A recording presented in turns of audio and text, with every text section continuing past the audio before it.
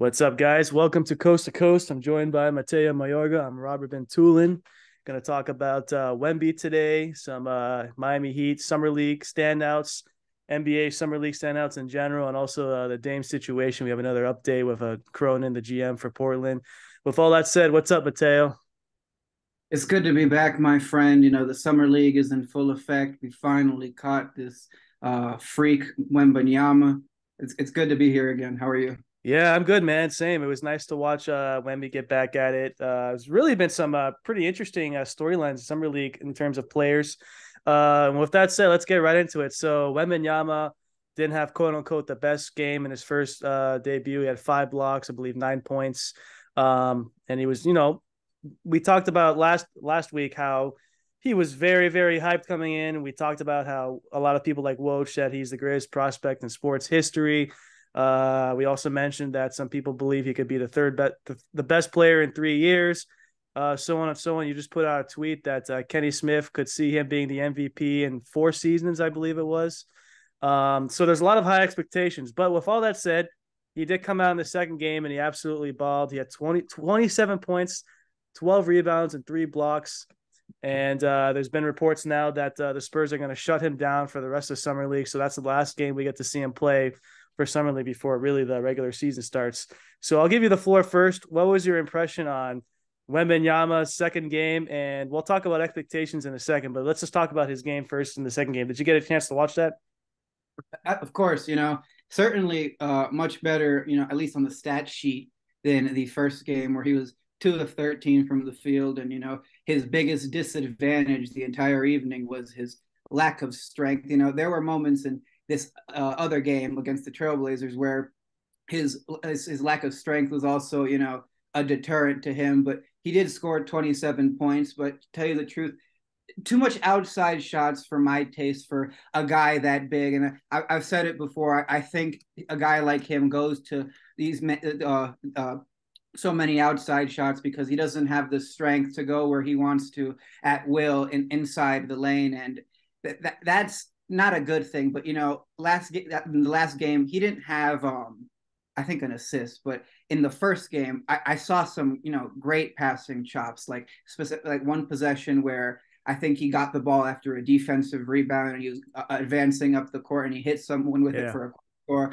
Like he's got some great vision, and I think that's his greatest asset. If he's around players who actually are capable of putting the ball in the hoop, they're going to make his job easier because defenses won't be able to load up on him. But again, like I look at him like a project, not this generational freak who's going to come in day one like John Hollinger says, and totally wreck what in the league. That's ludicrous. And now Kenny Smith, he pointed out on the Heat's broadcast with the Phoenix Suns on their summer league game, said he's going to be the MVP in year 4. He was actually challenged in this question because they were talking about what Isaiah Thomas said. Zeke, former bad boy, was saying he's going to be like a defensive player of the year by year 5, which is still a lot to ask because he'd be only 24 years old. That's still very young in the league. But Kenny answered by saying he's going to be the MVP. That to me is, unnecessary to put on that guy because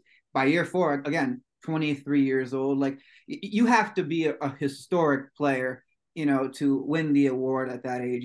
This is something, done by guys a little older who've established a little bit more seniority. But, again, going back to the last game, Rob, he showed some things, but we can't overreact because it's low level competition, and a lot of these smaller players, are not going to be rotation guys. To say the Yeah, least. exactly. Listen, I'm gonna give Wembanyama credit. He has a lot of pressure on him, as we noted, and to come out the second game and play the way he did was pretty impressive. It's a lot. It's really hard, man, to play basketball when you have all those expectations on you. He did get off to a slow start, but there was a spurt. I believe in the third quarter, he scored 9 straight points, and he said, "Screw this, I'm going to take over," and he did. Defensively, he was a lot better, but he still did get bounced around a lot. Um, back and down. He needs to get stronger down there. Right now, he's a forward. To be honest, he's so damn tall. The Spurs don't put him at center. But listen, man, it's gonna take time. I see a lot of talk shows today for example, oh, he's got to play center. He's got to play center right away. He's not ready to be a center yet because he's just going to get demolished down low. It's going to take some time, but the Spurs are doing him right. I do agree with shutting him down. You don't want to get him hurt in summer league. You just want him to get a taste of what it's at least like a little bit at NBA competition. As you said, it's not complete NBA competition. It's just a bunch of rotational players playing really in a glorified league. But still, it's nice to see him get some action. I was more impressed with his defense. There was a play on the outside boundary. He blocked a shot from the 3-point line. He literally just raised his hand and completely blocked it. I thought it was pretty special, but it's pretty cool. Obviously, you see some flashes and glimpses of how great this guy can be, but I do agree putting these expectations on him is completely unfair. It's unnecessary, as you said. And what do you get out of it by saying that? Just let him play, let him grow naturally. He's going to be potentially the face of the league. Let him grow. We saw of Giannis. No one obviously had the expectations Giannis would be this great, but guess what? We let him grow into the player he is, and now he's one of the best in the league. It's so hard. You're right. There's so many great players in this league. It's going to take time. These unrealistic expectations is ludicrous. Maybe it's not unrealistic, but to put these expectations day one before he's even played an NBA game in real life is kind of crazy, man. It's a lot to ask. Even like with a 4-year marker, if you watch how slow he is to show and recover outside on the perimeter, getting back to the big man he's supposed to be guarding. One of the initial tests that should come and it should be his like welcome to the NBA moment should be guarding pick and roll with anybody like in the conference. I'm not sure when he has to see the Lakers for the regular Spurs Lakers quote unquote rivalry, but it will not be easy for him to stop the LeBron James, Anthony Davis pick and roll or the Jamal Murray, Nikola Jokic screen and pop threat that they got going on there. Like he does not move laterally well enough to my eye. And there was some plays that on the perimeter he did well. And I thought like the offensive player actually did the worst thing you could do in front of a guy like Victor, with someone with the length like he has, which is just a shot in front of him. What I thought would have been the right move is to try to zigzag around him, like try to be elusive with the dribble, not just pull up, because what I think, my good friend Andy Roth has actually made this point. Teams like in the NBA struggle to gauge Nick Claxton's length on the perimeter, and that's why he gets so many of his blocks on the outside. This is an astute point by my friend Andy Roth, former AP, by the way. When Wembanyama has the same gift in a stationary position, the way to get around that is, you put the ball on the floor and dance around him. I didn't see too much of that. I didn't see, the opponents in these 2 summer league games challenge him too much in pick and roll. But that's just what we have left to see at the next level. But at least he was certainly much better on Sunday night than Friday night, for sure. Yeah, you said it well. Listen, like I said, it's going to take time. Wembanyama is obviously, you could see it. The talent's there. It's about, unleashing it all. Craig Popovich just signed that massive 5-year deal for $80 million. Who knows if he's going to coach that whole contract, but something interesting about it is he's also eligible to be the GM of the team. But I think Popovich will be around those 5 years as long as he's, stays alive and he's healthy. I think Wembanyama is going to be fine, but I agree, man. These expectations, the slapping on him is completely uncalled for. And why do that? I mean, it's just completely unnecessary. I agree. But look, Wembanyama played a lot better. He did make a couple of threes. He did airball, I believe, from what I remember, 2 threes. But look, I mean, that's not the point. I mean, I saw a video the other day. They showed his 1 air ball, and then a lot of people are defending, well, guess what? He scored 27 points. But look, the backlash was real. Game 1, he really got a lot of criticism. And everyone's saying, this is the guy you've hyped up for 2.5 years, and he comes out and plays this way. Mateo, when he goes into the season, because he is shut down, let me ask you that. Do you agree with the Spurs shutting him down for the rest of Summer League? Yeah, you saw him play well. Like you see in multiple performances. You don't need to play him more often because this isn't the level of competition he should be. measured against. It's obviously Yeah. at the next level. What should be the initial focus from like now to mid-October is, adding some mass on his shoulders, maybe his quads, hamstrings, hip areas.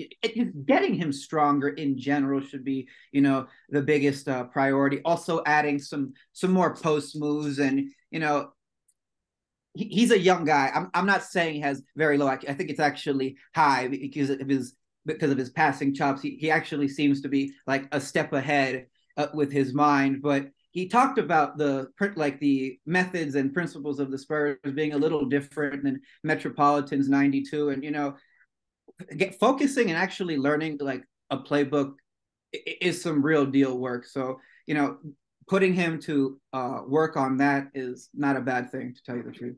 Yeah, and listen, I'm just comparing their bodies and their builds. We saw Chet Holmgren last year was kind of like the same build a little bit, and this year he's got noticeably bigger. So you obviously can get bigger in all aspects of that body. It's going to take some time, but now he's, this is his job now. He's going to be completely focused on being better as a basketball player and just be getting bigger. So I do think you got to look at some of those comparisons. Obviously, Chet and him are completely different players, but build wise, I think they're kind of the same. I mean, obviously Wemby's a little bit taller, but they have the same frame. So, seeing Chet getting bigger, we could talk about him later as well.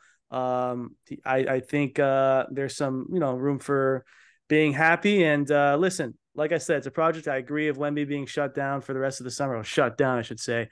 But look, they want to protect their asset, and I agree with it. And it's going to be fun to see what he does in the regular season. But to anyone watching and to all the fans, just be patient, especially Spurs fans. It's going to take some time. This guy's not going to put up 30 points every game, year one. So it's going to take some time. But defensively, I do think he can make some massive strides. Before we go, Mateo, do you believe within the next, let's say, 6 years, he could have a legitimate chance to win Defensive Player of the Year? Or, like I said, do you think those expectations are a little bit too high?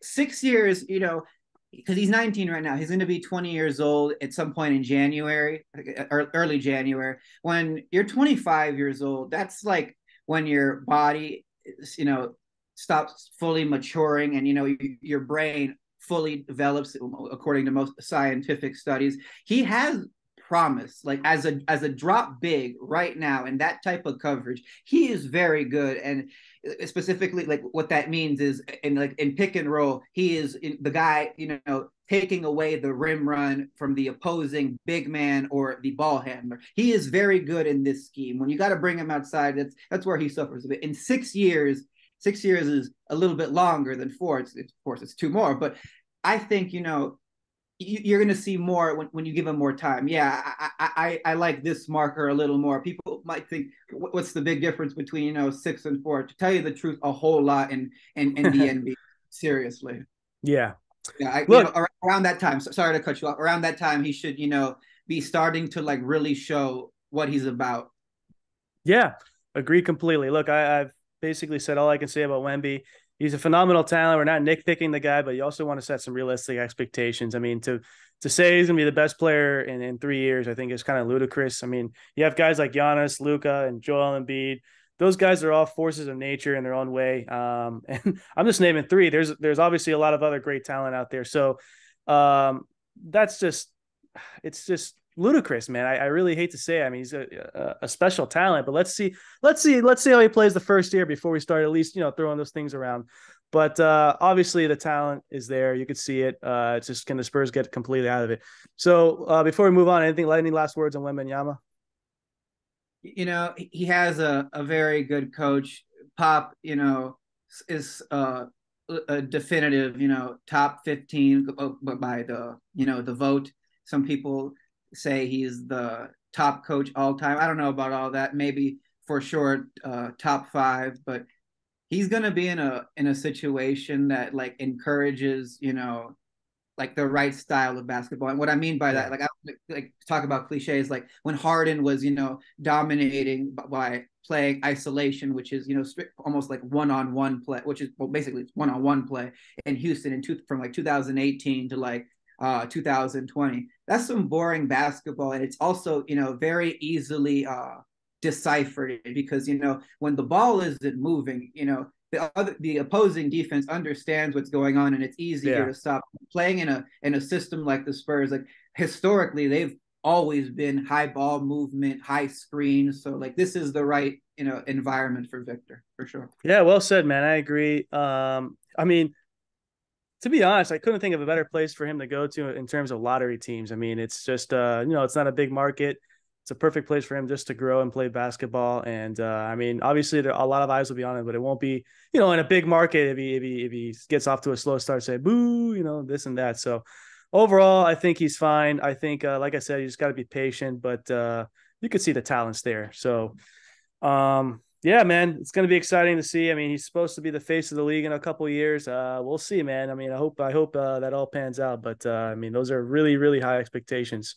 So let's pump the brakes on that a little bit. I think that's what we're trying to say.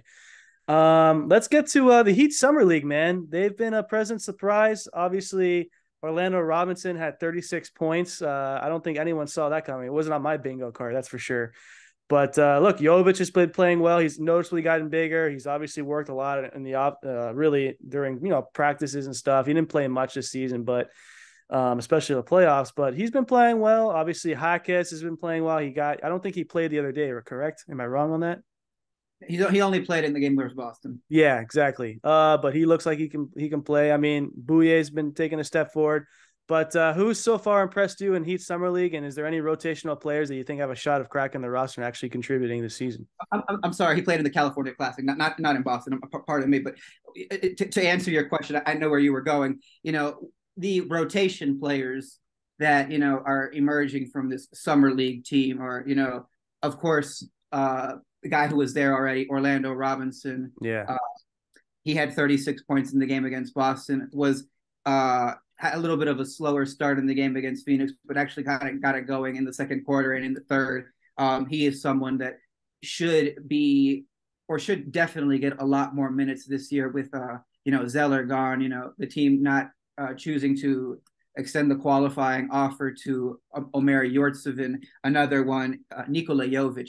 He only played in 15 games last year, Rob, and they redshirted him pretty much just as a G League prospect. And one of the immediate changes you can see when looking at him is his body. Like he's had to have gained like between 10 and 15 pounds, to say the least. And it's harder.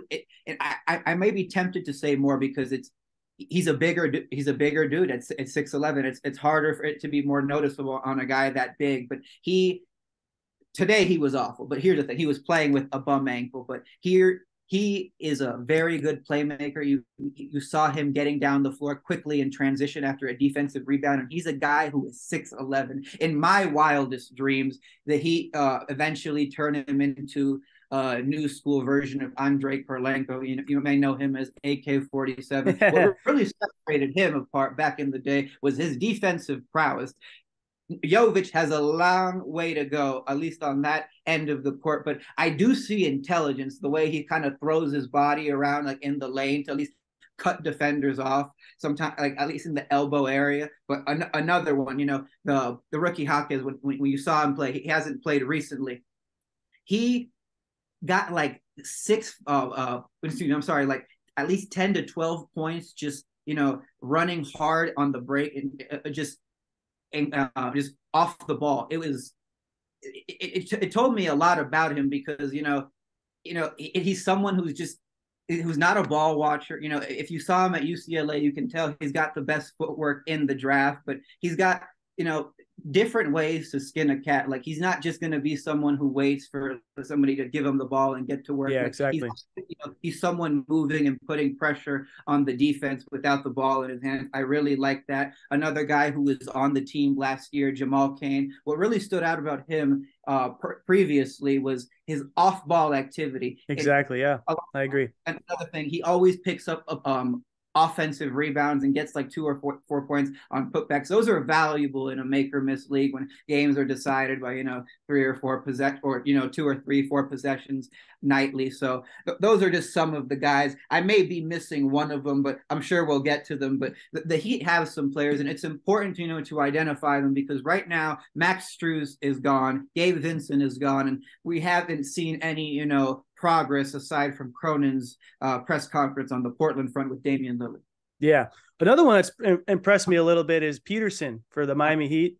He's been playing pretty solid. I believe he had 13 points tonight. Wasn't that efficient, but look, he plays hard, man. I don't know if he's going to crack a rotation spot, but he's a jack of all trades. He gets a couple rebounds, a couple assists. I mean, he's definitely a SPO player for sure. Look, and when we're talking about these guys, we're just talking about what they're doing in summer league. It's really hard to crack, especially a Miami Heat roster. But if there's ever an opportunity, it's going to be this year because I think the Dame trade's inventable at this point. And I think, look, there's going to be a couple of roster spots that are going to be open. I think a lot. This is going to be very competitive. I do think maybe 2 or 3 guys on this team have a real legitimate shot to at least get some minutes this season. I'm not saying Peterson's going to crack it, but he's definitely intrigued my eye for sure. I like his game. He plays hard, man. He's not afraid. He gets off the pick and roll switch pretty well. And look, he challenges the shot. He may not be the best defender, but he gets in your face most of the time. I like him. He's a pretty hard player. Specifically about him, Rob, it's so uncertain what the situation for this team is going to be like from now in the coming months. So, and one of the potential scenarios is, that the team gives up a whole lot for who and loses a lot of shooting. Yeah. Well, we've already lost a little bit already with Strus and Vincent, but someone like Peterson, he made 3 out of 5 triples tonight. Relocating on the perimeter. They're going to need to find guys who fit that bill at a very low price, and exactly. He doesn't seem to be someone that's a bad candidate for that option. Exactly. Look, and I really hate to say it all the time, but it's just the definition of a Heat culture, man. You just got to get in there and play hard, and no BS guys, and these guys play hard, man. That's what I love about why the Heat draft all these players. They find guys that are no BS guys and play hard and can contribute in some way. And you're right, they're going to need Peterson's 3-point shooting if he cracks the roster, because let's be real, man. There's going to be a lot of guys missing on this team once we trade for who.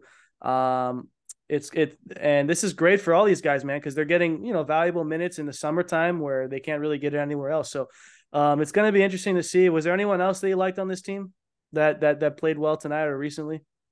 Drew, we should mention Drew Smith, the point guard on this team, around 6'3". He's quicker than I thought and a better shooter than I expected. He could also be someone that they lean to because of his outside presence, and they're also kind of thin at point guard. Gabe Vincent, was someone who was the understudy who ended up taking Kyle Lowry's job because, Lowry's older, injuries this season, but he was a very integral piece to the Heat's, speaking of Vincent, historical run through the playoffs this year. And with him now gone, you have to explore all options. And fortunately for the Heat, they've had, guys playing well in these summer exhibitions. Yeah, I agree 100%. I think Kyle Lowry's days in Miami are potentially done. There's been reports that they're interested, that they looked at John Walsh's private workout and so on. They just gotta get younger, man. I'm tired of all these old point guards. Dame's an exception, obviously. But look, there's a real opportunity for backup point guard. I think there's a real opportunity for backup center. As we talked about earlier, Thomas Bryant's there, but you mentioned last week about the defensive struggles he had. So there's definitely a couple opportunities for this team to get some real playing minutes, and that's what I love about the summer league team, man. Minutes matter for the Heat, and it's going to be fun to watch. But anyone else that stood out to you? As of tonight, tonight against Phoenix, nah, but I want to just stick real quick with Orlando. There are moments where he looks robotic and sometimes where it appears where he gets hit checked around the post and he loses his equilibrium, but he's someone who has made significant progress. There was a move he made today where he's it wasn't a spin, where he just caught the ball quickly and performed a left-handed floater. That's how it looked to my eye. I caught it quickly, and that's some good stuff, man. You don't want to see them just perform layups underneath the rim or by the side of it. The floater is a tough shot to get down. Yeah, 100%, man. Look, like I said, there's a couple more games they have to play, but overall, I'm pretty intrigued. I like Jamal Cain. I think he played a couple games last year for the team before obviously the playoffs. He was on the bench dressed in street clothes, but I kind of potentially like him. We'll see, man. They have a lot of options. I will ask you this question: are you surprised they didn't re-sign Yurtsevin? I mean, he's been this looming project for a couple years. He really never got a chance to play at all. They essentially they chose Orlando Robinson over him. So, I mean, with the price tag that Yurtsevin was, I think it would have been a low risk gamble for them. At least put him in summer league and see what he has one more time. But do you agree with that, or do you think they should just cut their losses and move on? Well, Omer was initially supposed to be a big part of the Heat's rotation this year. Exactly. Yep. Emery serves correct. I think the last time they saw him was in sparse minutes next to Bam in preseason, and he got hurt and he had to recover the whole pretty much the whole year. Well, I think the whole year actually, and they decided not to bring him back. I don't think it's something that should worry the fan base. I will say this about Omer: hell of a professional, incredibly nice guy. I'll always remember like kind of like the Shakespearean scene I was witnessing, like I could even call it that, at game 5, when the Nuggets won the championship, in the tunnel that leads to the locker rooms and Yeah. the press conference rooms, there's a bunch of fans, like really fans who are, connected to the players, behind this like taped line or whatever, like barrier, and Nuggets players, personnel are walking, and then at one point Omer, like is already dressed with his luggage and like is looking like he's seen a ghost, and like walks through there, and like it almost felt like a section of the room or like the hallway got quieter, like as they noticed him coming by. It, I it's sad that he didn't get to develop this year with the team. They had expectations for him. I will say that I thought he could develop into a decent weak side shot blocker, but with all the time he missed, with the Heat trying to win now, backup center, is an important position. You kind of need somebody that's not going to be dead minutes behind Bam Adebayo, and not pretty much playing a year. That's a huge detriment to your development. The team right now is in win now mode. It just was one of the losses that I guess needed to happen. Yeah, man. Look, you said you hit the nail on the head on that one. I agree. It's unfortunate, but look, Miami's most of the time in must-win scenarios, and it's kind of hard to develop players, especially in the playoffs. I mean, obviously they could have used him, but look, Spoelstra doesn't trust him, man. We saw that, and Zeller got a lot of the minutes, and this is the way it shapes out sometimes. I do believe someone's going to give him a chance. He's still unsigned, but I find it hard to imagine that not one team's going to give him a chance. The guy's talented, so look, it's going to take some time. We'll see, but look, that's it. With any last news on the Heat before we move on? Yeah. In regards to Omer being unsigned, he set a rookie record, or a record for the Heat in his rookie season. With consecutive games, scoring recovering at least 12 rebounds a night. He's a prolific, rebounder, Yeah, and agreed. who could help a team. But right now he's just not in a position where he's going to help the Heat. Yep, 100% agree. Let's get to a couple standouts in the summer league. I'll go first. I'll give you one guy right off the bat. He plays for the Golden State Warriors. He's from Brazil, and I think you know who I'm talking about here. Do you or not? His Go, name go is. I hope I can pronounce his name right. It's Gui Santos. So he's been pretty efficient, man. He scored 19 points his first game, 18 points his second game, a couple of rebounds and blocks, but he's really efficient. I think he has a chance to really crack the rotation, man. Last year he did play pretty well, but he was buried because they had so much depth. But this year he's going to get a real opportunity, man. He's young, he can rebound, he's hungry. I like him. I think he's going to be a solid player for Golden State. It's pretty cool to see that he's from Brazil and not many Brazilian players. I remember the last one was Leonardo Barbosa from the Suns, and we also had Anderson Varejao for a couple of years. But it's always cool to see other countries, getting some players. So he stands out to me. I like his game.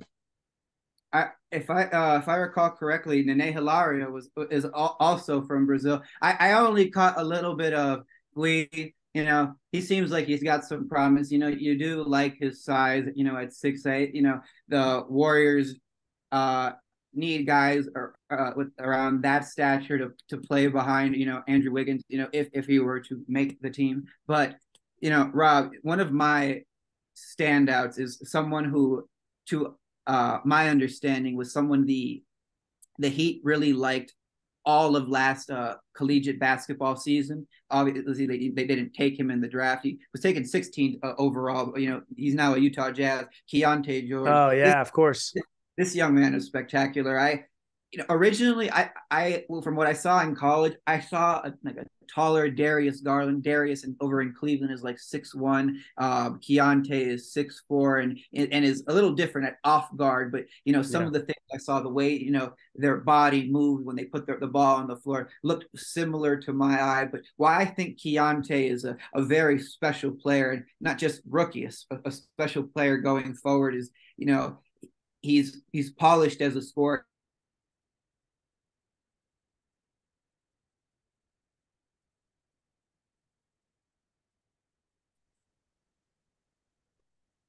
So, he's such a polished scorer. He can create separation without the help of a teammate.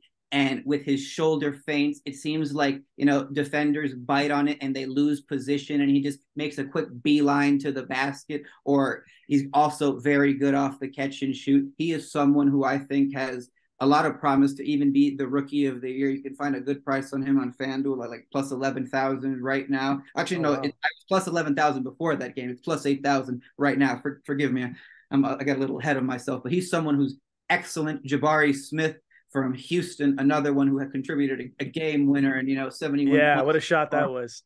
He is someone who reminds me of Bam Adebayo on the defensive end, but offensively, he may be a little bit more evolved as entering a second year player, because Bam never takes threes. This guy is someone who takes like 5 a game. Jabari Smith Jr. is someone with serious defensive intelligence, length, and getting stronger. I think he's really going to be one of the best centers in the league going forward. Well, not immediately, but like in the future. Yeah, man. I love his game. I honestly, I'm surprised he dropped to 16. There was some reports he could go in the top 10. I'm gonna be honest, man. The Jazz have really stepped up their rebuild. They've done well in the Donovan Mitchell trade. They basically got Walker Kessler for free in that return for Gobert. He's like another version of Gobert. I mean, dude, they got Lauri Markkanen, who's an all-star, who really took leaps and bounds this year. Jazz are doing something special. They got the kid out of UCF who's showing some promise. Wake Overall, Forest, Collins. yeah, yeah, Well, John Collins out of Atlanta too. yeah, Yeah. exactly. Oh, that's another one. So, Yes. I mean, they're obviously rumored in the Dame trade. I think that doesn't fit their timeline. But overall, Danny Ainge is doing a pretty good job over there. They got boatloads of picks and young talent, which is exactly what you want in a rebuild. And remember, they also have Colin Sexton there too. So I agree. I love that pick. I'm going to be honest. I'm going to be a little boring here, but I thought Scoot Henderson in the limited time that he played, dude, after watching 15 minutes of this guy, I think he really has it, man. I think he's going to be a really good player in this league. The shooting needs to get better, but he can go by people so fast. His dribbling is off the charts. His passing, his awareness for the game is really, really impressive. The shooting needs to get better. Defensively, it needs to get better. But look, he only played 15 minutes, and then he had that shoulder injury. I believe he's going to be out the rest of summer league. But my instant reaction is, man, the Charlotte Hornets, dude. I'm not going to give up Brandon Miller. He's been playing better of late. I still think he's going to be a good player, but man, it's kind of hard to fathom that they passed up a guy like this so far. It's still great. It's way early, but I'm pretty impressed with Scoot Henderson, man. You know what?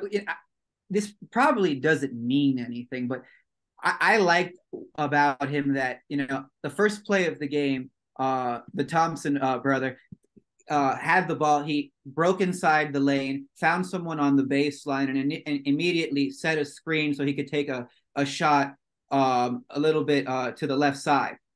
Then on the next possession, Scoot Henderson broke it down on his dribble and took a jump shot, scoring. It's like, all right, I'll one up you right back. I love, like the gamesmanship he had. I love, he's very strong, very fast. He Arguably the plays, best athlete in the draft, honestly.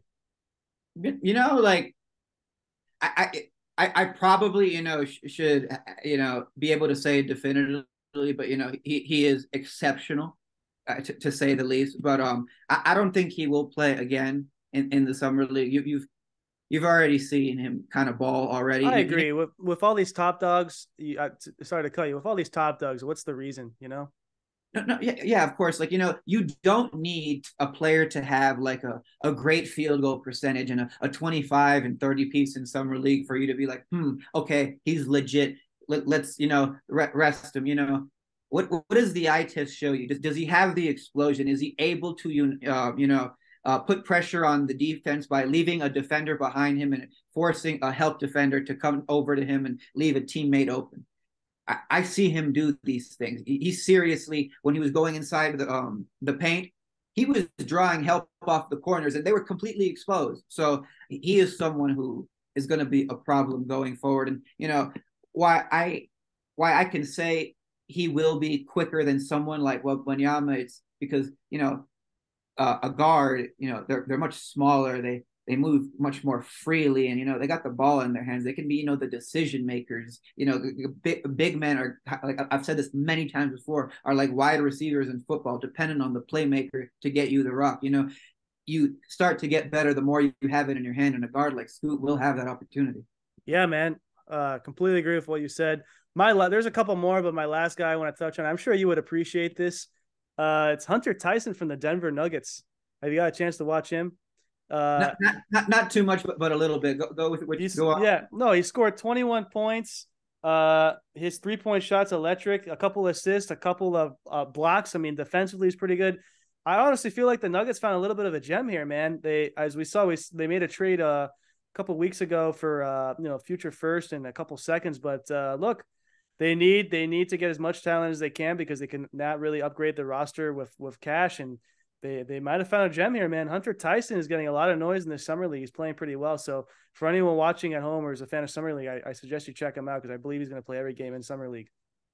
This kid out of Clemson, he is definitely a project, and the Nuggets, I think, have a very good developmental staff. One of their guys that they've been working on behind the scenes didn't get too much playing time this last campaign, but he's starting to show a lot of improvements. Is their big man Zeke Naji? He is someone who guards the inside and the outside, super physical, lob threat. He is someone that working behind the scenes with the staff is what's paid dividends for him. I could envision the same type of stuff with Tyson, but I haven't been able to catch too much of him. But they did use a second round pick on him, a high second round pick on him. I'm someone that doesn't think that those selections are necessarily worth garbage. In this day and age, they're probably going to be worth a whole lot more. I agree. Yeah. So this is a nice player, and it's good that he's playing well with this, considering integral role player Bruce Brown leaving to the Indiana Pacers in the offseason. Yeah, well said, man. Before we move on, any last words on any other summer league players you want to mention or give a shout out to? Well, I really like Keontae. Like, real quick on him again. Our guy at the network, 5 Reasons Sports, Greg Sylvander, had been reporting this, I want to say, as far back as like February, that he was someone that he really liked. I think as a rookie, you will see very quickly, and I think he has a serious chance to win Rookie of the Year for all you bettors out there. And he may not even be a starter. I think it's because he's going to at least get around 25, 27 minutes a game. Colin Sexton may be in front of him, maybe not. Maybe it's Keontae and Clarkson in the starting rotation, but he is someone that is definitely a high should be a high usage offensive weapon. So for the bettors out there. And the most important part about that is I believe he's a guy that's going to play 65 games or more. Remember, I mean, Wemby is obviously a landslide favorite, but as we talked about last week, 65 games is a pretty big benchmark now for these awards. So there's a new rule. You got to play that many in order to win. So that might be a very good bet. You mentioned last week, Jaquez is another one. So we'll give you some more along the way, but I really love that pick as well. All right, let's get to the meat here. Obviously, everyone wants to talk about Damian Lillard here. So Joe Cronin had his press conference today in Vegas during Summer League, and basically he reiterated that look, there's no sense of urgency in sending the franchise greatest player, according to him. That look, if it takes months, it takes months. He doesn't care what the timeline is, and the most important part is he has not spoken to Dame since he's requested a trade. I'm gonna give my thoughts on it. I'll go first. Here's my thoughts, man. I think this guy's just putting his ego forward. I think he's trying to get as much value as he can. It makes zero sense for him to be on this team the start of the season, especially with the way Scoot's playing. Look, you have a new generation. Move on. You have Shaedon Sharpe. You have Scoot Henderson. You have Anfernee Simmons. You have a bunch of young guys on that team that you want to develop. Jeremy Grant's there. He's the veteran guy, but it just doesn't make any sense. I mean, this is really a cloud over the Blazers, and it's just making Dame more pissed off. There's reports that he's not going to show up when the season starts. I think Cronin is really getting ahead of himself here. Look, he's trying to get the most value he can. But to come out and say something like this, I think is a little bit ridiculous. I mean, he's just being stubborn. Look, these GMs, man, they all have their ego hat on. We see it of Danny Ainge. We see it of a lot of GMs. We see it of Daryl Morey. It's all a game between a game. But look, those are my thoughts. I think he should be a little bit more open-minded. Obviously, you want to get the best deal for one of the best players in franchise history. As you mentioned last week, I kind of agree with you. Clyde Drexler and Bill Walton have some things to say about that. But listen, this is one of the best players they ever had. They want to get it right. I don't blame them on that part. But, I mean, do yourself a favor and try to get some value and just move on. It's good points. I'm kind of seeing through Cronin's nice guy act. He's saying he wants to do right by Dame, but there's always the but, and the but is it's hard for to do that and right by the organization at the same time. He said those things are unlikely, and everything that he said should indicate that they are trying to play hardball with this. I truly don't know if Dame would not come to camp if he was traded to a team he did not like. If let's say he was still around come training camp for the Blazers, I think he would show up. I don't think he would do that to them. I think he would make it super uncomfortable. But what the mistake I think Cronin is making is he's trying to hold out for a better deal and potentially making this balloon expand and pop and have serious consequences. The problem with that is Dame's agent is soiling the market, because any team he gets the hint that is interested, according to reports, he's calling them and telling them to go away. This is devastating to the interests of the Portland Trailblazers, and at the end of the day, there is going to be just one team, like we've all been saying, the Miami Heat, holding a bag, or, obviously they probably got to get another team involved because of, the situation with cap and, assets, but it's them all along that, is there for the deal to be made with, and, just a waste of time, with this whole process, trying to find somebody else to give you these assets to take on a disgruntled player. It's very foolish, because disgruntled players historically do not give their full effort and are coach killers. I'm not saying Dame is like that, but that has been the case. Who would want to risk such a thing, especially giving up first round picks in this day and age? So Cronin is making a huge mistake. Eventually, I believe Damian Lillard ends up in Miami, but that dude is just way in over his head. Look, I don't blame him to an extent. You want to get as much value as you can. No matter what, they're going to lose this trade because they're not going to get, a KD package back or a Gobert package back, or, some of the other packages we've seen for recent superstars. I'm not saying Gobert was one, but, the package they got back in terms of that. But look, I agree with you, man. I do believe ultimately Dame is such a professional that he would show up, but I agree. He would make it very uncomfortable. And why do you want to even put yourself in that situation? You drafted your point guard of the future in Scoot. He's obviously shown potential. You don't want to get in the way of his playing time.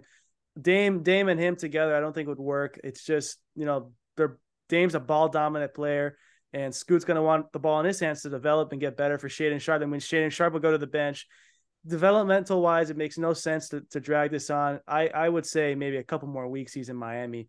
And I'm not being a homer here. It just makes the writings on the wall at this point. It's just a matter of who's going to get Hero, how many first-years Blazers going to get, who's going to take on the salary dump contract. I think it's really coming down to that. But look, we saw recent pictures and videos of Damian Lillard in Punta Cana in the Dominican Republic, living life. He's training hard. Look, it's just going to take some time. Joe Cronin's obviously trying to get as much value as he can, but he's being a little bit stubborn, a little bit of jerk about it. Basically saying, "Look, Dame doesn't run the show, I do, and I can make this last as long as I want." And you're just not helping the fans. You're not helping the situation. You're not helping the team. And ultimately, the city of Portland's ready to move on, I think, as well. I mean, I think they finally, face the reality that Dame is going to be gone, whether they like it or not. And, why do you want to keep dragging this on? Just get some I don't think this is not like a James Harden situation, Daryl Morey, where if you wait, you're going to get a better offer. I think the offer is what the offer is. I mean, because Dame wants to go to one team and there's only so much you can give up.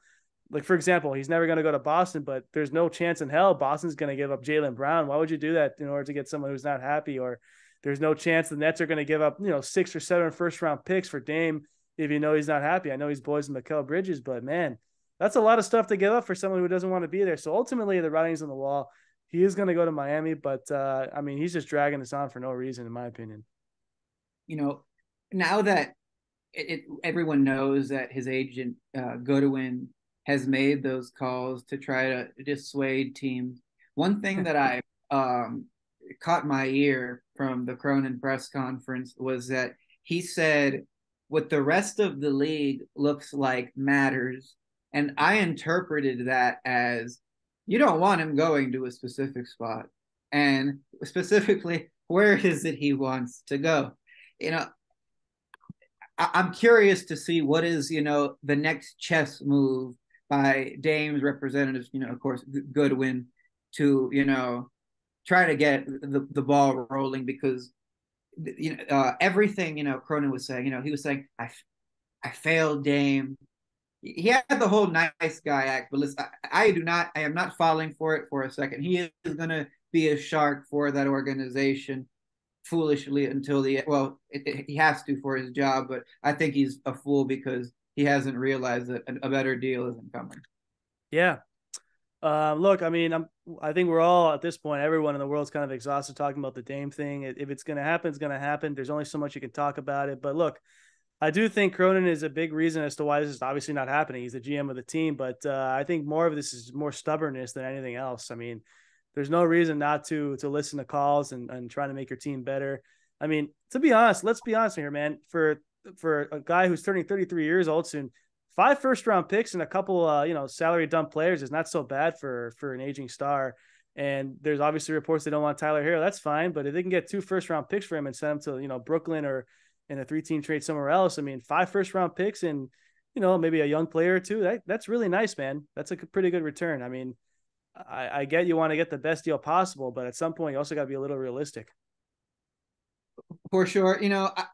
Cutting Cronin a bit of slack in this situation,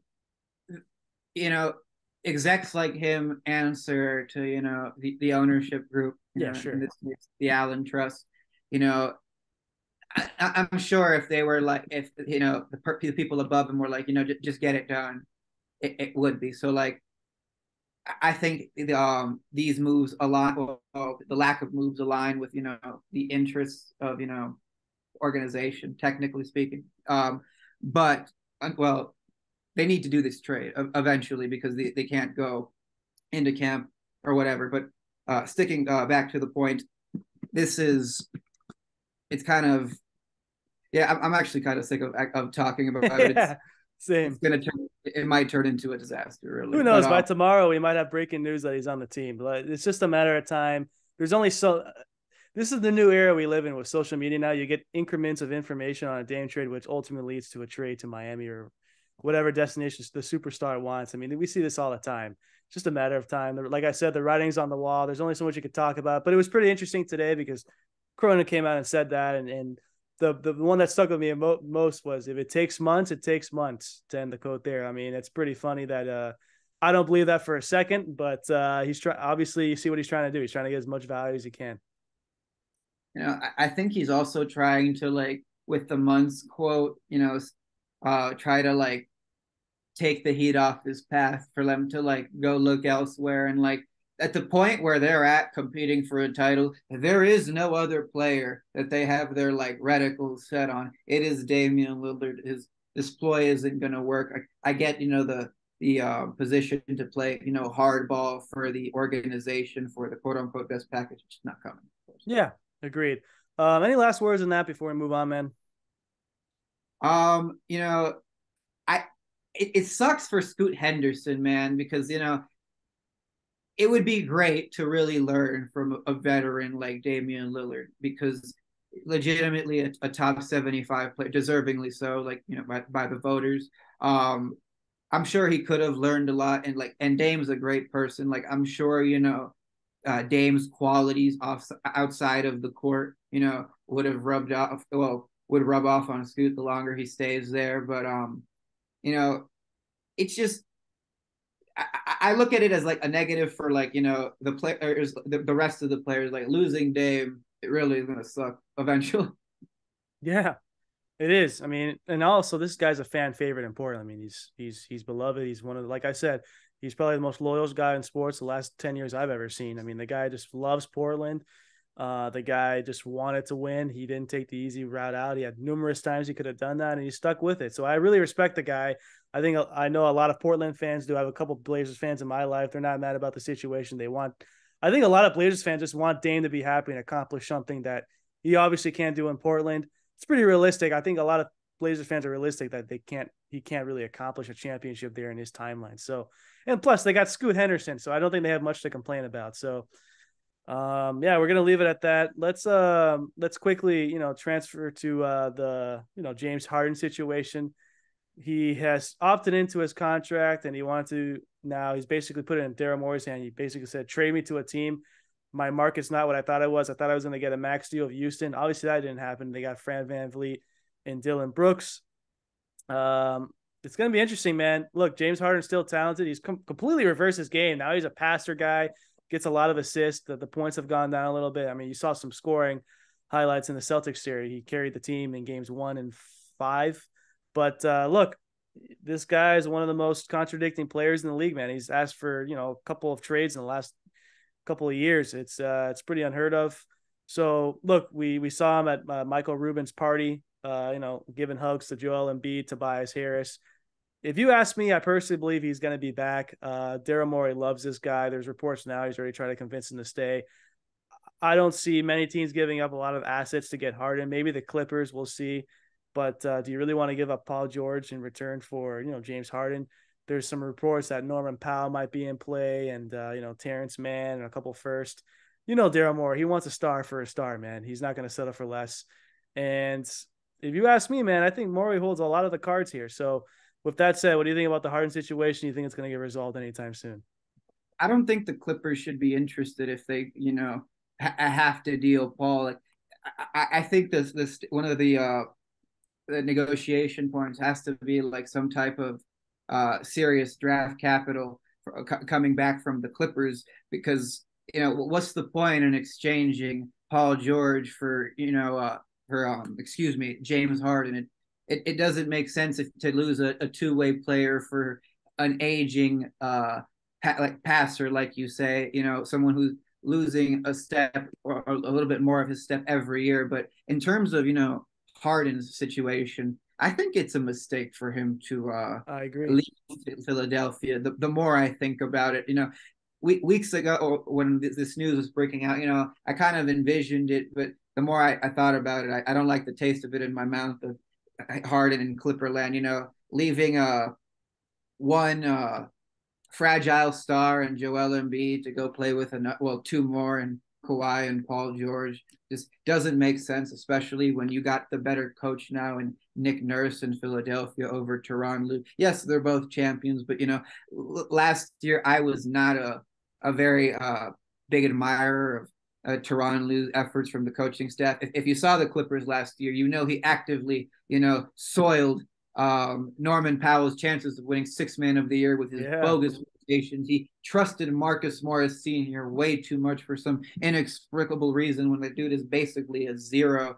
But, James, sticking with him, Philadelphia is the better spot. You got the continuity. You've established a relationship with someone like Joel Embiid. The screen and roll you got with him is still one of the more lethal sets still in the league because of Joel's size, power, and quickness. But so I think it's a mistake to try to be homie hopping again. This only like at the end of the day makes your resume look a little bit more unimpressive at the end of the day because everybody knows he's not doing this for like because he wants to be happy. The dude doing it because he wants to win a championship. Yeah, man.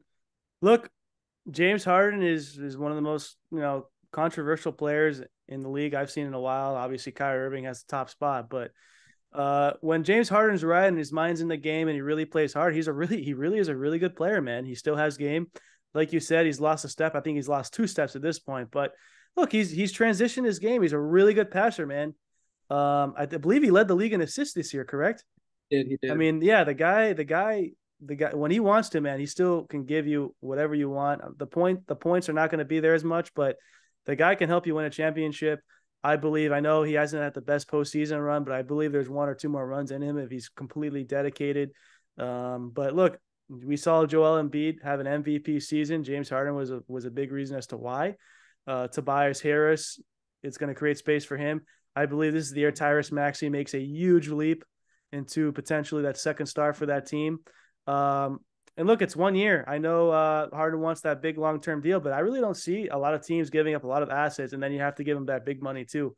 I believe his best bet to win a championship and to be in the best scenario is with Daryl Morey, who he has familiarity with. And you can win with the Sixers. You just got to get over that second round hump. And who would you want to ride with? And with arguably the best player in the league in Joel Embiid, who's coming off an MVP season. You got Nick Nurse there, who knows how to coach basketball, will use his strengths to his advantage. I think he really needs to take a better look at this, man. I think you're right, dude. I think he's making a big mistake if he leaves. And listen, a lot of negative stuff has been said about him. Some could argue that it's rightfully so. But, James Harden, to my knowledge, along with Russell Westbrook, there might be the only 2 players in NBA history to multiple years lead the league in scoring and other multiple years, lead the league in assists. They are, well, he's still very good, but, at the peak of their powers, they were both remarkable offensive players. Yeah, of course.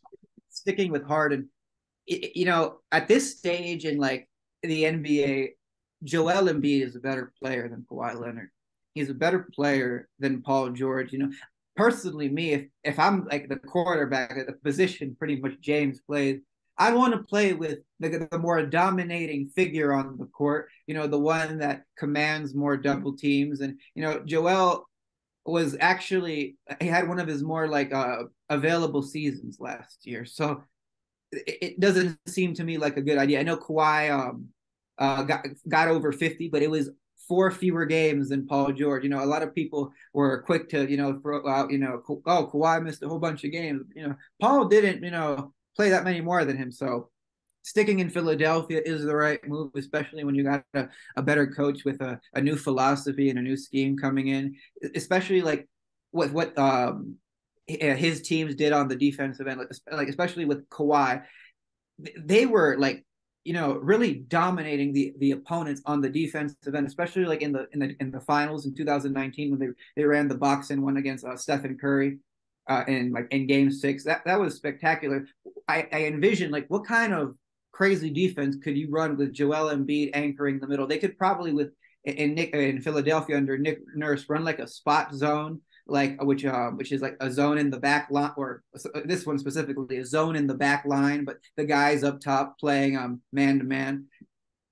So there's a lot that could be done for Philadelphia if Harden stays, in my opinion, because of course Tyrese Maxey is still there too. And worst case scenario, I think this would be a win-win scenario for both. Is Miro sits down with Harden and says, "Listen, let's play out to the All-Star break.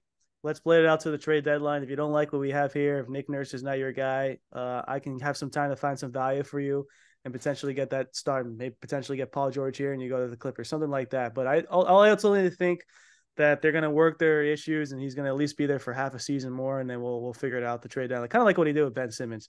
But I just don't see many teams giving up assets to get this guy, along with giving him a boatload of money. That's just the reality, the way I see it. You know, hopefully he comes to the conclusion soon that, he's not beloved like he used to be, and outside, except for the place where he's currently at. And I think it's a mistake for people, like, especially when they're past their best days, like in the league, to go searching for the quote unquote greener pastures. You may not realize that you're currently living in it until it's too late. I mean, this is a guy who turned down 3 years, 153 million from the Nets, dude. I mean, can you imagine if you could redo that? I'm sure you take that in a heartbeat now. So it's cost himself a lot of money, man. Sometimes you see that, but it is what it is. Any last words on the Harden thing?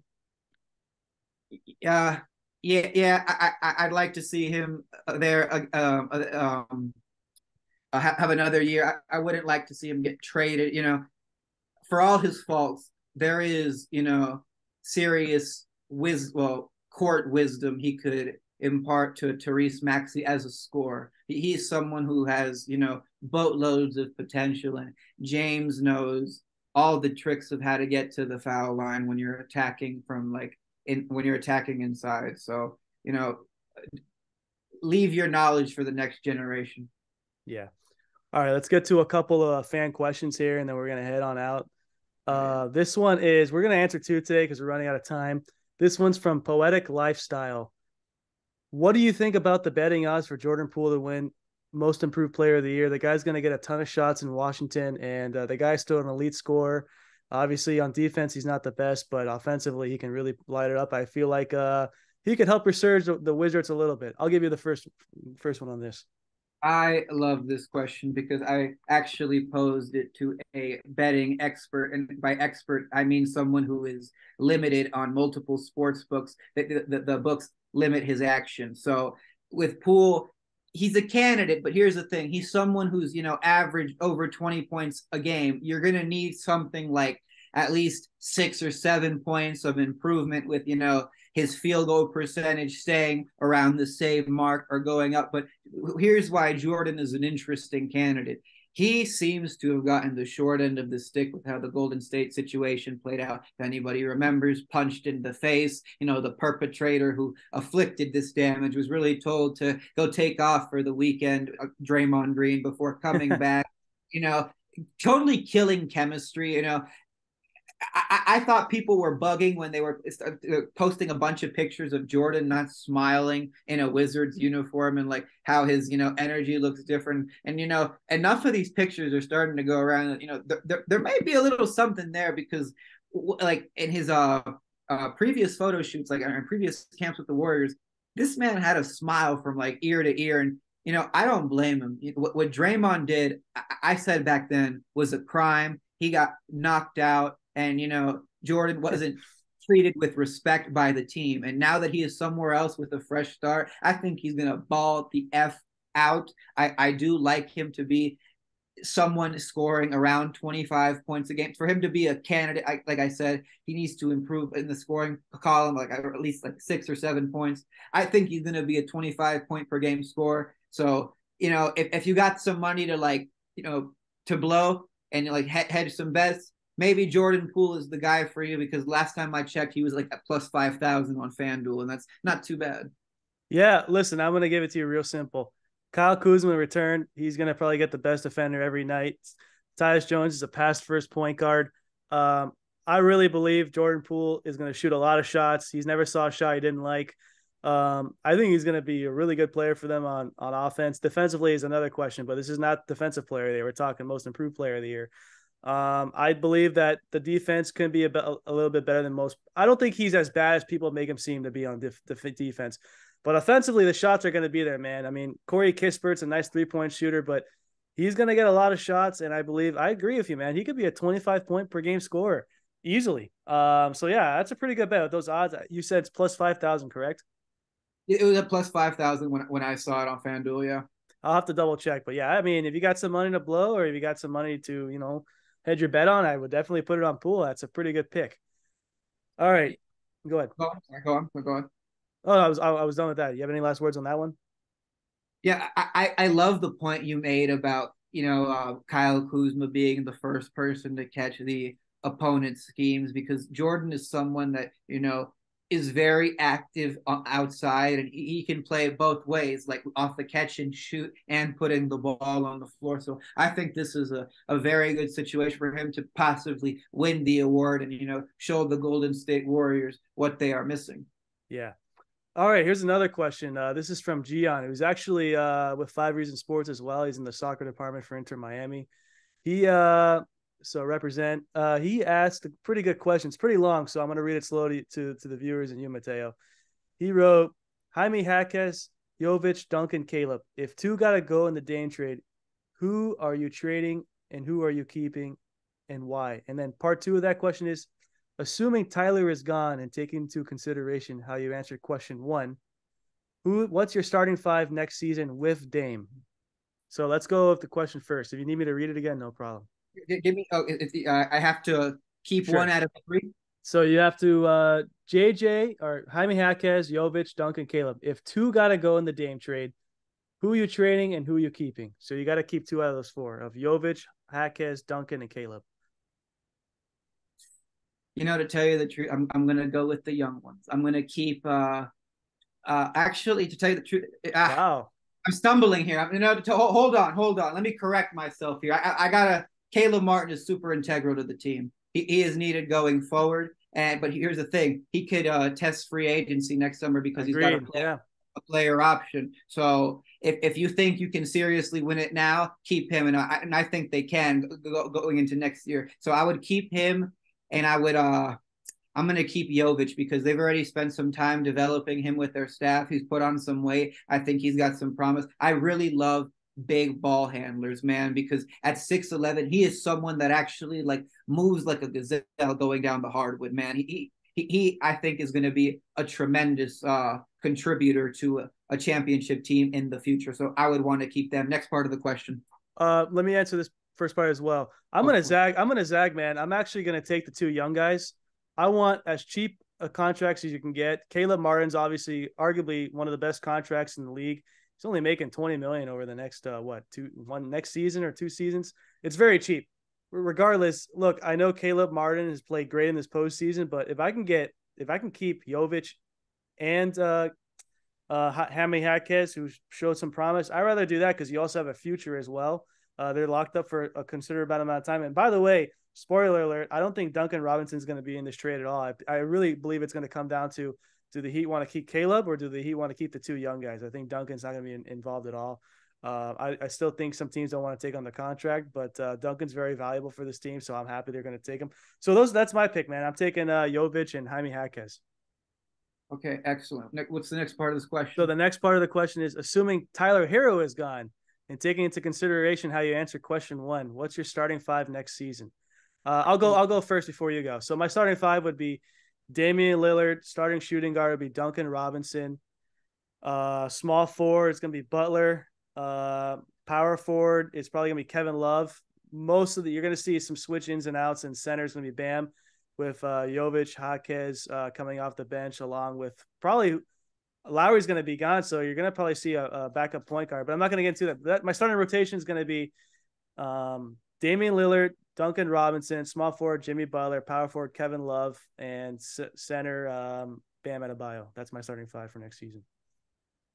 Okay, at point guard, I'm just gonna leave it blank for obvious reasons. The trade. But okay, I will honor the rest of the question. At the two, I'm gonna put Haywood Highsmith. At three, Jimmy, Caleb, and Bam is the rest of my rotation. I wish I could tell you definitively, that that this is going to be Dame's spot. And I know I said earlier with one of my answers that eventually he'd be here, but I just feel like if I start doing this, I will be the reason to jinx the team. You know what I'm saying? So Trust me, you don't want me to answer this question the way you want, but okay, what's the next part?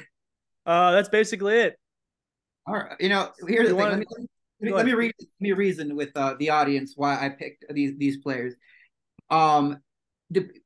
I'm not sure. Well, if there is Lillard, defensively, you want to be able to cover for him. If there is someone else, you want to be able to do that too, and have someone with size around, really regardless of who's at the one spot.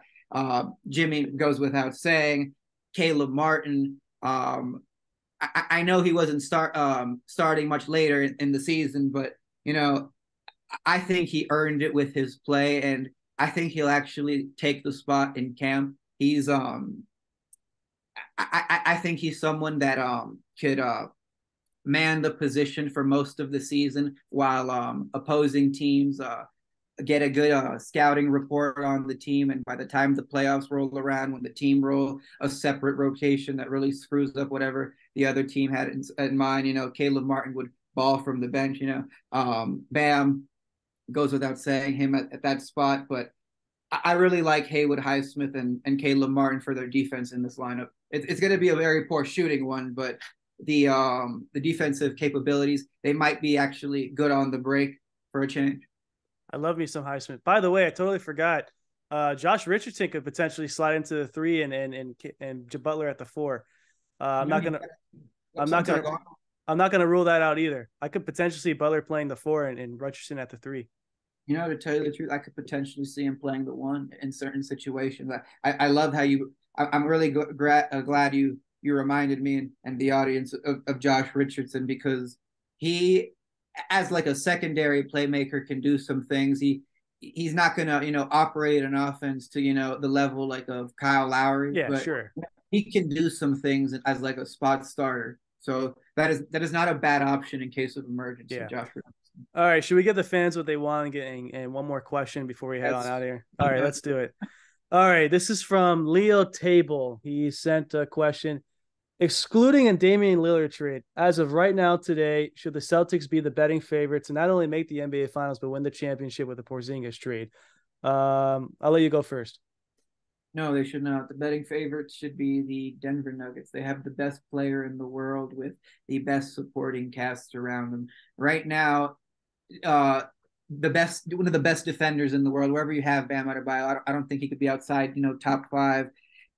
Nikola gave him fits, and he is about as good as it gets in the league. So guarding someone like the Joker, and with all the weapons he has, seems borderline impossible. To tell you the truth, man, all those games the Heat lost were all winnable games, but they were moments of truth where Nikola and the rest of the guys took it to another level.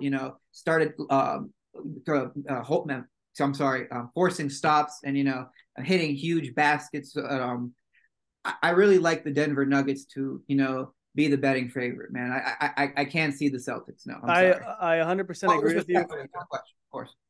100% agree with you on that one. I still think that the Suns should be the betting favorite. All right, not the Suns, the Nuggets. However, with the Celtics, listen, here's my issue with the Celtics. Joe Mazzulla has to prove himself that he's the guy at the coach. But people are just assuming that Porzingis is going to be completely healthy the whole season and in the playoffs. That's a big ask for him. He's only played 65 games, more than I think once or twice in his career. The guy's had nagging injuries left and right. If healthy, if I know that I'm going to get that many games out of Porzingis, I think there's a legitimate chance to be had and to talk about the Celtics team. But the inconsistency of Jaylen Brown, who still has not signed an extension yet, is still a question for me. Tatum at times has been inconsistent in the playoffs, but as a unit together, I mean, it's pretty lethal. But I still have to give it to Suns. Jokic is just such a great player, man. He makes everyone better, and you're gonna get open shots all the time. So yeah, I'm gonna go with the defending champs. I know it's a boring answer, but it's really the truth, in my opinion. Yeah, no doubt. And Rob, it can't be underestimated the confidence and the swag that defending champions come out with the following season, once they have that, burden of expectations wiped off their shoulders. Like, I think back to, the Golden State Warriors in 2016. I'm not, implying the